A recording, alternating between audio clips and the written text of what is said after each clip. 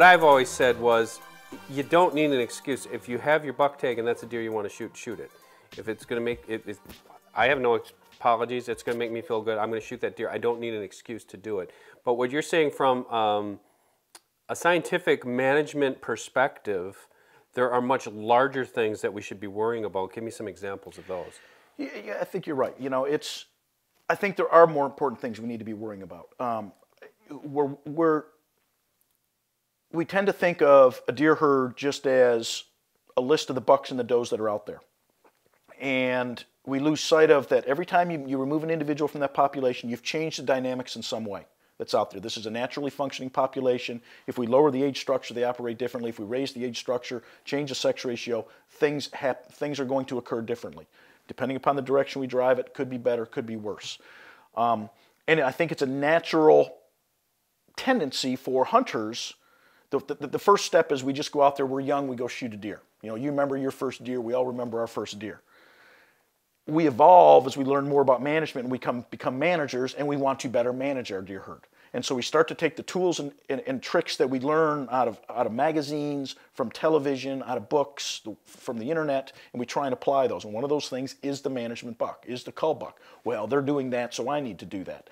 I don't think that that is an important tool or something that people should be trying on their own property. I don't think it is having the success that seems to be suggested on television. I think they should be far more concerned with the condition of their herd, number one.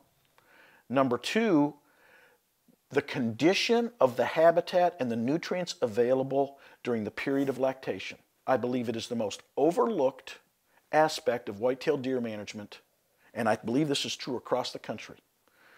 Make sure that the does have the nutrients they need to maximize milk production. It's the most costly thing that any mammal does on earth, is lactation. And it is critical for those fawns to get a jump start on life. Whether you're doing that with habitat management, you're doing that with herd management, you're doing it with supplements, either food plots or whatever it is, if you can maximize that, then you will reap rewards 3, 4, and 5 years down the road. Invariably what happens is, as a land manager, you want to do all those right things and you go do it, and then for whatever reason, you might have some late-born fawns that are sublegal spikes, and it's like, oh, I messed up. I must have not provided enough. Well, no. I mean, there's a million different reasons for that to happen. You're saying don't worry about that. We can control does. We can't control genetics. We can't, you know, removing cull bucks is not improving our herd. But as a hunter, we can allow our bucks to age, and we can control our deer density and our doe population. Those are the two things we can really do. Anything else that we're talking about doing is Star Trek type stuff. It's really not possible. As a hunter, as hunters, we have incredible ability to influence the herd. As managers, we have incredible ability to influence the herd. Two different ways.